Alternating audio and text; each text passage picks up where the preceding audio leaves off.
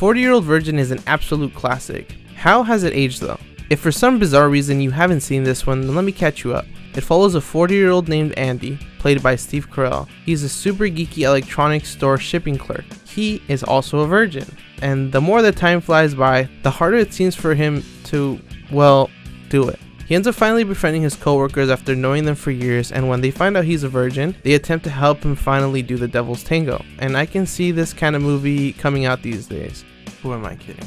The jokes all still land pretty well. Seth Rogen, Paul Rudd, and Romany Malco all do a good job in their roles, and their characters, despite being cringy and chaotic in their approach to love, provide a great contrast to Andy's more traditional and romantic approach. It's still very good, so watch it if you haven't already. As a matter of fact, go rewatch it if you already have. It's available on HBO Max. Let me know down in the comments if you also think.